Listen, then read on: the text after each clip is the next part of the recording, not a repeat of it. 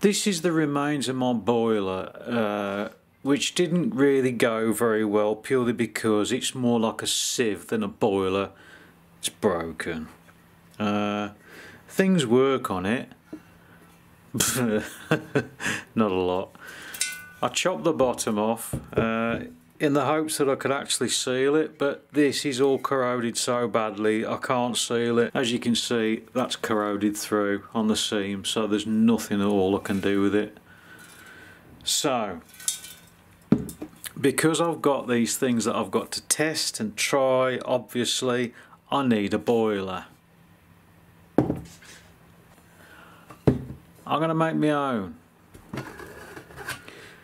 This is 108mm copper. This is a 250mm piece. Obviously they're end caps. So the theory behind it is this is going to be it's going to be, was it 200mm? I don't fully know what I'm doing with it yet. I think what I'm going to do is I'm going to cut a piece off there, we'll say probably around about that much, just to have as an end seam to go to the piece that you can see marked on there. So that's going to go up to about there, so I've got to cut that much off. And the same on that side. It's going to be a horizontal boiler, not a vertical one. So what I'm going to have is this, which is 35mm. I'm going to have a single 35mm going through the middle, obviously near the bottom. And then I'm going to have some of these, which are these 10 or 12mm, can't remember. These are going to go through there as a form of a not superheater, I don't know. I'm going to have 4 or 5 of those at various points at various angles through the length of the pipe, probably starting from about there. And then the blow lamp will be sitting at that end, and then the heat as it goes through, obviously these are going to be filled with water, but in theory it should heat the water more efficient that way. So that's the theory behind it.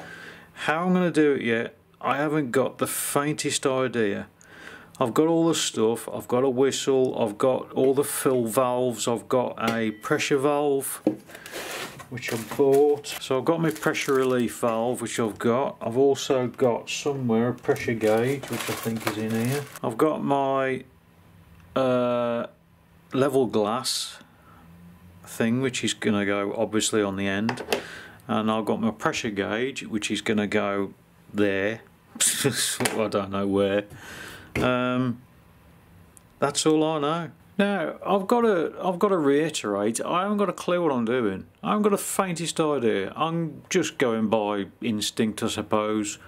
And as always, by the time you watch this video, this is already going to be built. So I'm either going to be publishing the video, in which case it's all gone well, or you'll never see me again. You know those times that you wish you hadn't done something? I can't cut this with a hacksaw because it takes too long, plus which I can't bend over to cut it with a hacksaw. So the only thing I've got is a Dremel. That bit there, where are we? From there to there has just taken 20 minutes. Why? Why did I do this? I'm done with 4K, it's shit. I can't edit it properly. I don't know why, it just fails every time. Anyway, I'm building my boiler because this one don't work. As you can see, it's rather old, it's rather knackered, but anyway. I am going to use the whistle, and I'm going to use the valve thing, oh, if I can. Don't know if I can. Probably not, maybe not, don't know. Anyway, I've got where did I put them? I've got a pressure relief valve. Obviously I had to buy one. Now this is 1/4 inch by 28 TPI, I think it is, threads per inch. The only thing I could find are these things, which are actually off a chandelier. But it screws on there perfectly. So I've modified one of these with my lathe, as in my drill and a file, and that's going to go somewhere on the top. I'm going to sink it in there, don't know how far down yet, not that far, so as that can screw into the top, and then I'm going to put an O-ring on there so as it seals it up. And also this is going to be my fill port. Now obviously I've got to drill a hole in there. Now I haven't got a centre drill. I don't believe in centre drills. I just drill a hole. So I've got to drill a hole that big. But unfortunately I haven't got a drill big enough. Looks like I'm going to have to do my Dremel again. The quality of this soldering ain't perfect by a long shot, but it will do the job. It's not silver solder, it's normal 80-40, is it? 60-40, 80-40, 60-40 tin lead. Inside ain't the best jobs, but that solder does go all the way through. It ain't going to go anywhere, and this is only going to be running at a maximum of 60 psi. There's plenty of meat there to keep it in place. This is not going to get hot enough anywhere near unless I run it dry to melt that solder. I've still got a lot of tidying up to do, so obviously before I put the other end cap on I've got to have a pressure relief, which is going to be that. So I'm going to place that smack bang in the middle. Where better to put it? Pressure relief valve fitted. It's only done with 60-40. I haven't done silver soldering. I can't, with this I can't get enough heat. I need a bloody oxyacetylene or a bloody lance of some kind to do it. It's fitted in there fine. For people who are a bit worried, I mean it's gone all the way through as well, so it's sealed. For people who are a bit worried, this is only going to be subjected to what, 60 psi. It's not going to be subjected to anything hotter than around about 140, 150 degrees, so it will be fine, believe me. The fire tubes which are going to go in here, they're going to be silver soldered because I can get enough heat on them. I'm not going into the construction of it, but I'll show you when I start building that. Now the next thing I've got to do is cut this one in down to there. This isn't going to be the prettiest thing, but I've got a trick up my sleeve if I can pull it off properly. Anyway, that's done, so I've got to go and cut that, and then I can solder it on, obviously after I've removed my pressure what's it called, valve, that's the one. When I said I had to turn this thing down in my lathe, which is basically a drill, obviously it had to fit in there. So what I did, you get some insulating tape or something, wrap it around a drill so as that screws on there nice and tight, and then you get it in your drill there, and then you get your file and you just fire the drill up and file it down so that piece is flat and it'll fit in there. That's simply what I do, that sort of thing. There's always ways around everything, I suppose. Well, most things. There are some things that I could have done with a lathe, but it just takes longer, that's all.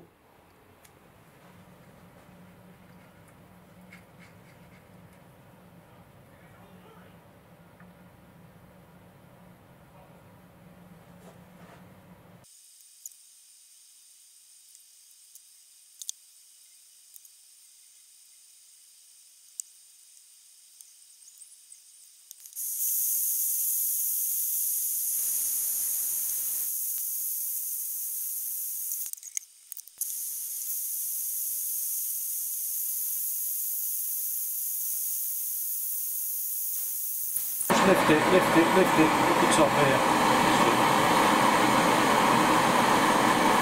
That far away. This far? Yeah.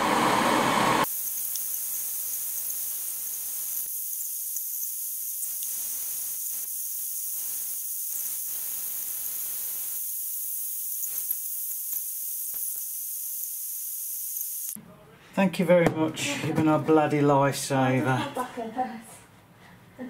Friggin' hell. Smells like curry. Yeah, I can smell curry. That's how you silver solder with 2 people. So this is the basics of the boiler. End cap, tank, pressure relief valve.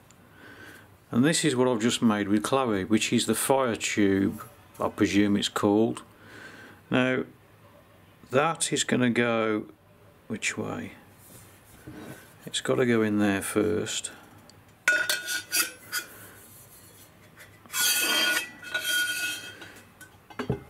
So that's going to go down to there, roughly. And then obviously this end's going to be sealed, so the water will be on the outside, and the water will also go through the tubes, which should heat it a lot quicker. And the blow lamp side of it, which is going to be a blow lamp, will go into this side.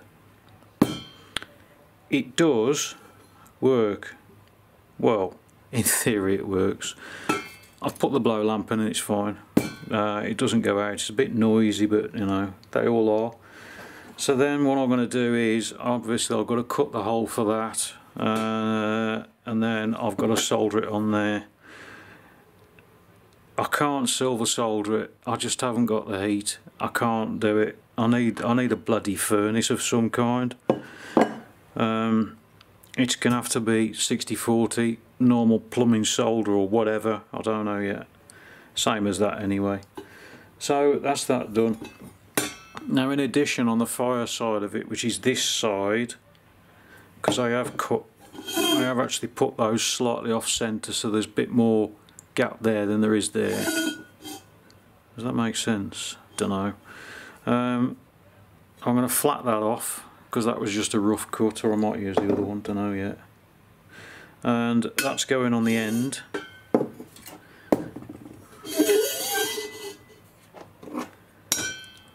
Like that.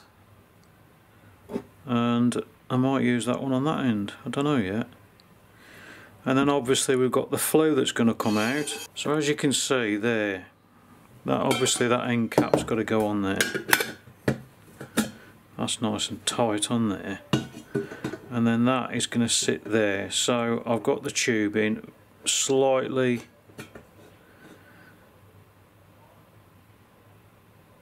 What about the chimney, Tony? I've designed it wrong.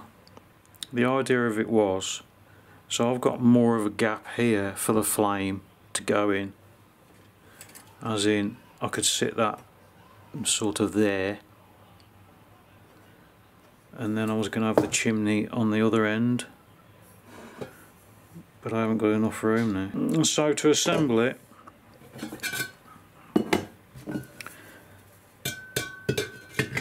I've got to put that in there, although that needs squaring off now because it's a bit not, it needs rounding off, not squaring off, Tony. It's not quite round anymore. So I've got to round that off, so that will go in there, and then I'll cut the hole for that on that side. And then once that's in there loosely, I can put that end on, and then I can solder it up. Now, a word of warning, and I don't know if I've mentioned this in the previous video, but because I've got to use normal flux, but I found out it's actually combustible.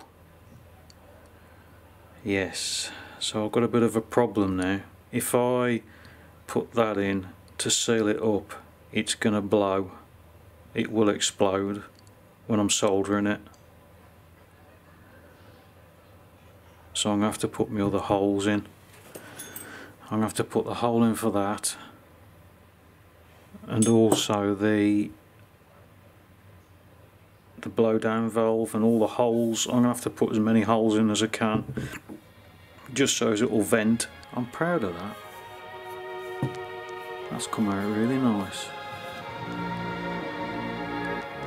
Oh, and it has wicked through, look. Although I could have put the bloody pipes in the middle.